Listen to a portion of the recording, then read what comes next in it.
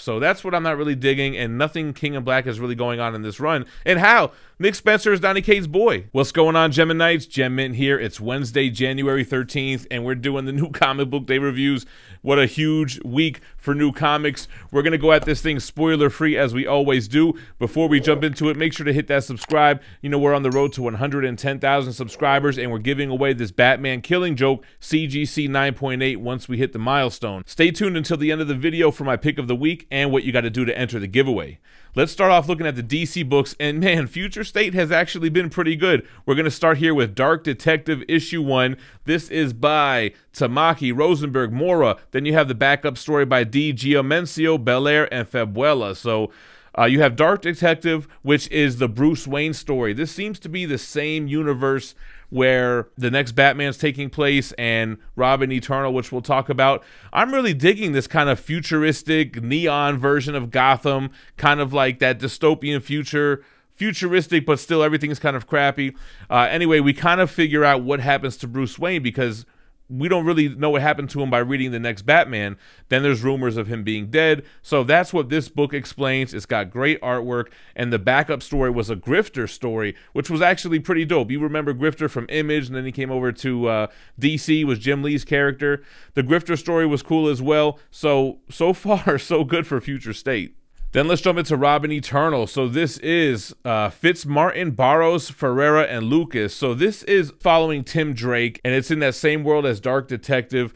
And kind of like the name suggests, we have a death here, some Lazarus pits, some futuristic Lazarus chips to bring this person back to life.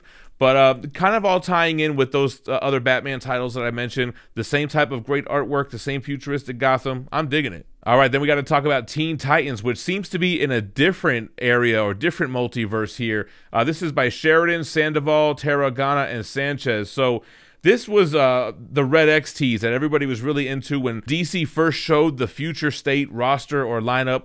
Everybody was pretty much ragging on it except for Red X. Well, that's this issue, and I didn't really mention on the other books, but these Future State books are spawned out of the Death Metal miniseries, right? So Death Metal led into these multiverses and basically undid Crisis on Infinite Earths, if you really want to think about it. So this book was dope, man. You have the Red X character, you have the Robin kind of Nightwing adopting the Deathstroke moniker. I didn't really grow up reading Teen Titans. I was never a Teen Titans guy, but I really liked the interaction between Dick Grayson and Starfire. I think it was another strong issue from Future State. All right, then we have Justice League. This is like another double issue here. So this is by Joshua Williamson, Roca, Takara, Henriquez, Ferraro Jr., and Mayolo. So this is kind of a new Justice League, right? You have Jonathan Kent, you have Yara as Wonder Woman. It's a whole new squad, and they're trying to run Justice League in a different manner than the original league because it always seems to fail, right? So they don't even know each other's secret identities, seemingly. They're not supposed to hang out outside of missions, and there's this kind of like doppelganger villain, a Justice League doppelganger villain going on here. So pretty interesting story, good artwork. I'm really digging this Yara Wonder Woman.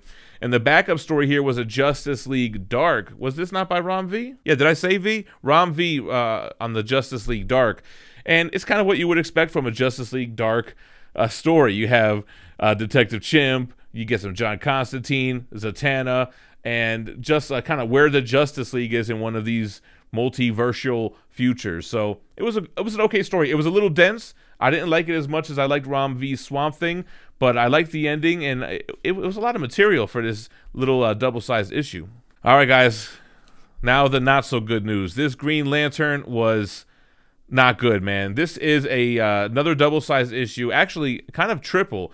You have Thorne, Katie, Alt Baker, Rainey, Basiri, Henry, Ateya, Hi-Fi, and Mayalo. So you have a John Stewart story that doesn't feel like a John Stewart story. He looks more like Bishop with a lightsaber. Like, what is this? There was like nothing to do with Green Lanterns in the John Stewart story. The artwork, I mean, look, art is subjective, and not that it was bad. I just didn't like it. It felt like I was reading that Warhammer 40K Marvel series or like Avengers of the Wasteland. It might be the same artist. Wasn't digging it. Then you had a backup story with Jessica Cruz, which was actually pretty dope. Her kind of like alien style hunting these two Yellow Lantern core members and that was pretty cool. And then a third Guy Gardner story, which was only a few pages, but basically Guy Gardner, who gets stuck on a planet, the ring goes out, and he's living there for like years and years and years, kind of running this civilization that has to be led by a prophet, kind of making the peace there and lying to them in order to do so. So actually, you know what? The two backup stories were not bad, but that main Jon Stewart story, I'm sorry, that was the pick of the week. All right, so then we're going to go to Superman and Wonder Woman. This is by Waters, Del Duca, and Filardi. Telling you, I'm digging this Yara Wonder Woman. John Kent, not so much. He was a little bit of a Boy Scout in the beginning, which is to be expected by Superman, kind of his morning routine and how long it takes him to do things. And every morning he wakes up and says, "Good morning, Metropolis," in the sky with his I-beam lasers. All the stories with Yara so far kind of involve gods. So this one has like the sun god, the moon god, and then you have Solaris, which is like a Superman villain who's like a big living sun. So you have this showdown with the sun god, Solaris. It was a good issue, man.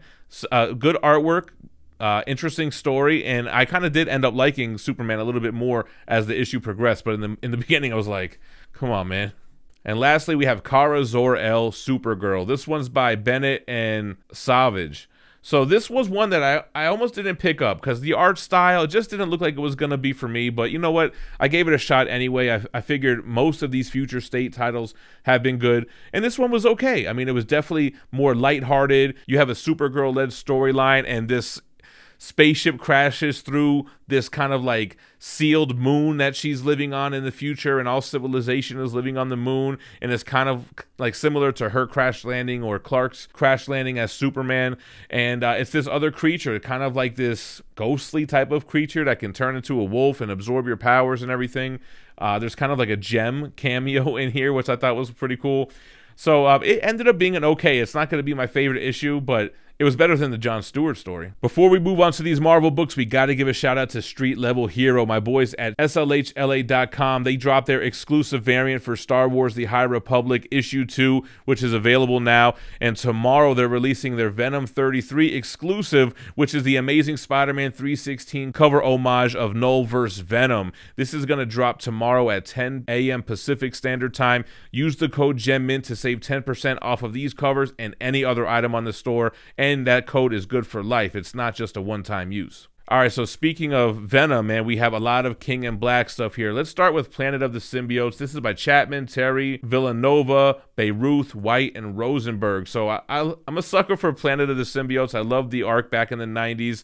This one is really following the Life Foundation symbiotes, Riot, Phage, Agony, bringing back Scream, who's kind of been around ever since Absolute Carnage. She's not possessed because Andy's possessing that Hellfire power, but basically showing those symbiotes being nulled out and under the control of Null, and just showing more of the destruction that's going on with Earth being enveloped by this symbiote.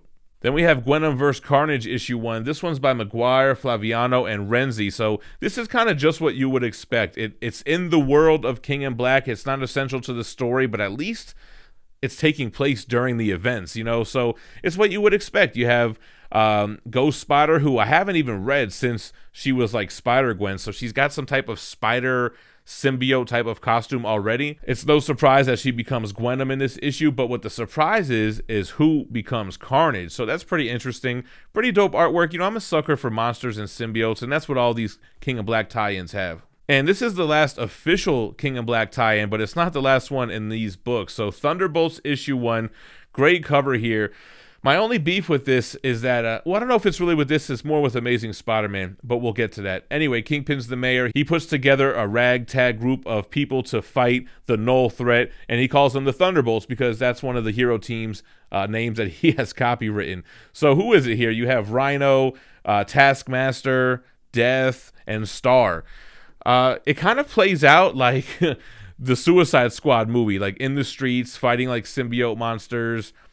Amazing scene though, amazing death scene with one of these big symbiote dragons. So I thought that was really cool, man. It was actually pretty exciting how it's picking off these members of the Thunderbolts. So kind of Kingpin's attempt to help mankind during this King of Black series.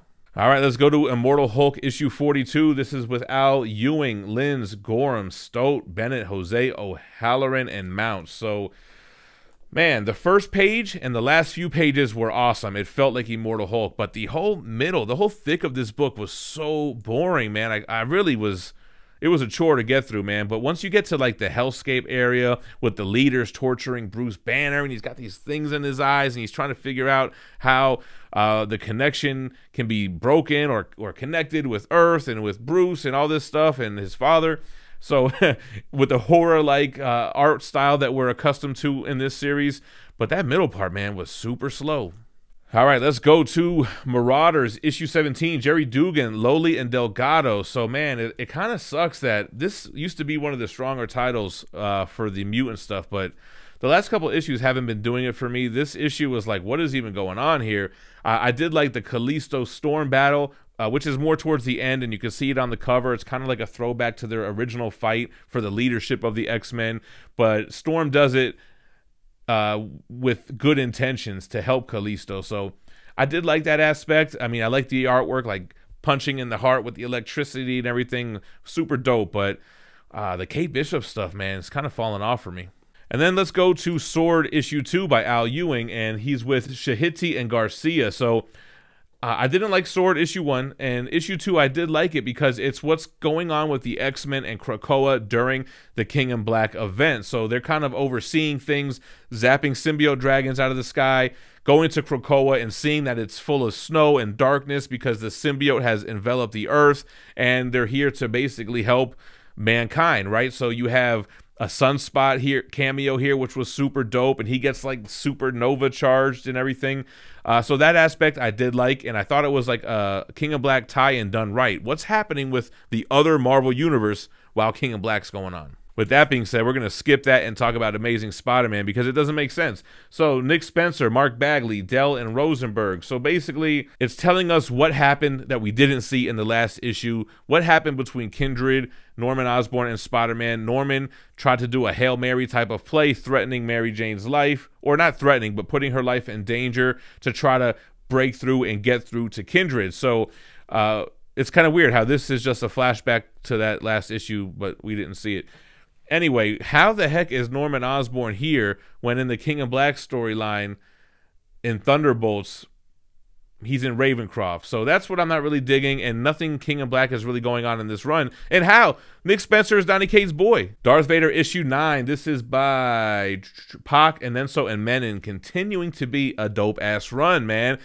Darth Vader versus these droids. These droids want his parts, like a la Rocket Raccoon. Come to find out his parts are just regular-ass parts and not really worth anything. It has a tight escape scene with Darth Vader. Who did he even take with him? I forget. But like going hyperspace in vehicles that shouldn't be going into hyperspace.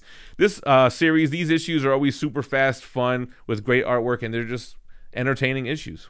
All right, let's move over to the independents. We got Bloodshot issue 10 from Valiant. This is by Tim Seeley, Booth, Andrio, Dalhouse, and Sharp. So always down to support the boys over at Valiant, Bloodshot being one of their flagship titles. This is the beginning of a new arc, and it's cool. You kind of see Bloodshot. He's stranded in this pocket dimension floating rock with white everywhere. There's like millions of miles away from anything, showing how he gets out of there, and he's teaming up with this kind of European hacker guy. I really like how it's written. It's really witty, and they make fun of it in the book, and it works.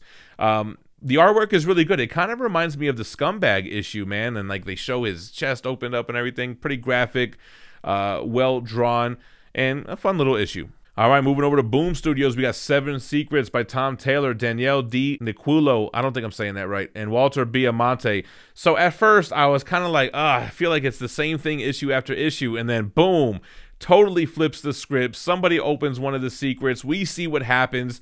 It's something that you could never predict, some kind of mind-blowing Star Road from Mario Kart's type of stuff happening. So, you know, it got me back excited because in the beginning, I'm like, this feels like the last 3 issues, but no, they're finally going somewhere different with this story, and I'm excited for it. Let's stick with Boom here. So we have Mighty Morphin issue 3 by Parrott, Rena, and Biamonte. You got to love this cover, man. White Ranger, Green Ranger. I love this series, man. It's really well written. Like when the Blue Ranger comes out the scene and starts kicking and punching and talking, it sounds like the Blue Ranger. Like you could picture it in your head.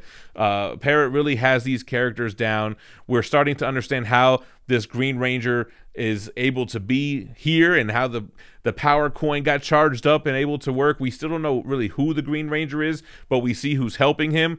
And we kind of get some Megazord action at the end here to fight one of these big Putty Prime creatures. So pretty cool. Plus a little bit more flashback on Zordon and Zordon finding out who is in charge of the Green Ranger and getting pissed off. So pretty fun issue. All right, from Volt Comics, we have Heavy issue 4. This is by Max Bemis, Eric Donovan, Chris Peter, and Taylor Esposito. Great issue, great run.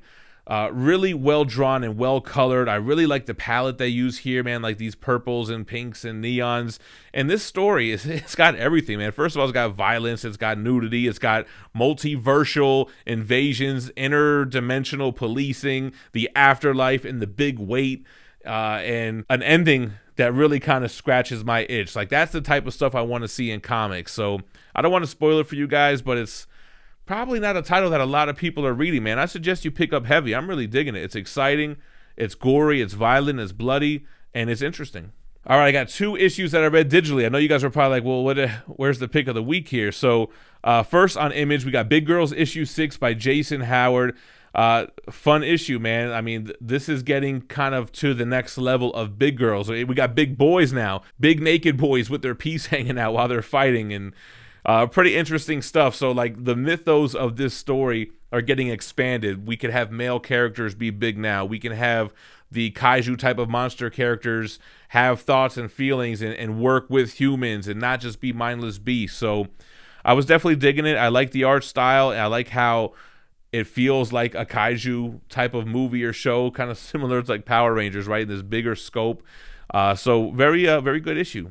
All right, then my pick of the week from Image Comics. Haha, this is by Prince and Del Rey.